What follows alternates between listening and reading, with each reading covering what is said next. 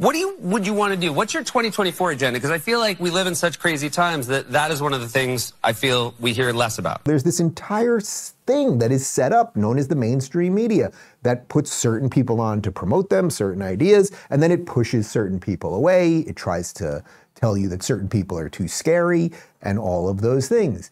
And also then it doesn't actually do something called journalism, right? We don't have real people asking the right questions for the most part when you watch these White House press conferences, or the president never does unscripted press conferences anymore or anything else. So what does Joe Biden do? Well, he went on Seth Meyers. I don't know how this guy has a job.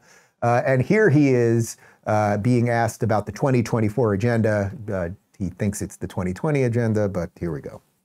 Would you want to do? What's your 2024 agenda? Because I feel like we live in such crazy times that is one of the things I feel we hear less about. Look, the 2020 agenda is to finish the job. For example, we're now in a position where we have the strongest economy of any major nation in the world, number one. We got a way to go yet. Inflation is down, 880,000 manufacturing jobs.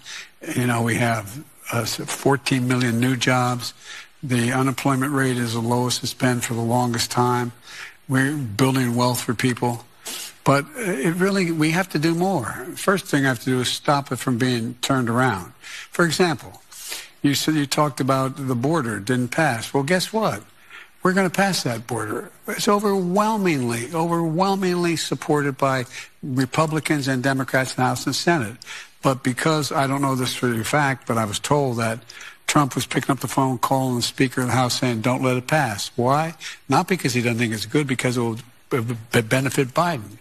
That's no way to run a country. That's no way to deal. We didn't, even when we had real divisions back when I was a young senator among Democrats and Republicans.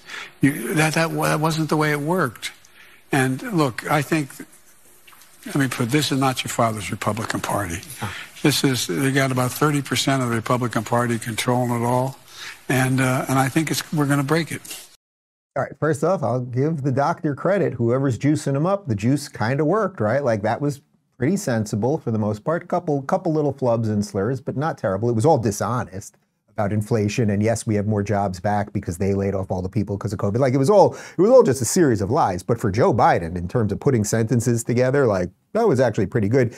He did say it was the 2020 agenda, not the 2024 agenda. But again, the bar is set so low, and everyone knows it. The whole time you're watching that clip, aren't you? You're just sitting there at the edge of your seat, like, when's he going to bring up corn pop? When's he going to just mumble and fumble and then say, oh, I shouldn't say that, or they didn't tell me I was allowed to say that, or whatever. It's like we expect nothing out of this guy, on top of the fact that that's not a real interview. Seth Meyers is a corporate hack who is handed a piece of paper and they say, oh, you have your job at NBC. We pay you $15 million. It's not to do what you think is right.